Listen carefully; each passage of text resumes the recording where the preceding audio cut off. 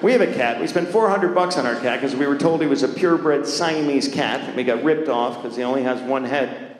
But he does this all the time with his claws to my leg and my furniture. And the vet calls that what? What do they call that?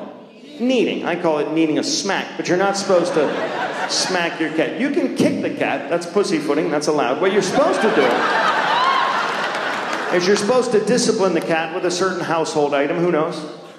Water bottle. I got all the way up to a power washer filled with bleach. No respect for my cat.